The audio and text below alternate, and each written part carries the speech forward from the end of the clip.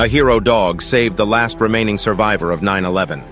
Trakr, a courageous German Shepherd K9, scoured the rubble of the World Trade Center, which led him to Janelle, who was trapped beneath the concrete and wreckage for 27 hours. After the rescue, Trakr collapsed from chemical and smoke inhalation, burns, and exhaustion.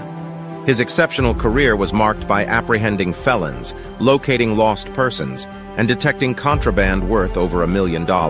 However, police policy was to euthanize K9s when they retired, but Trakr's owner filed a formal objection to the policy. Trakr's early retirement led to his owner's demotion from the police department, but eventually, he was granted permission to keep his dog.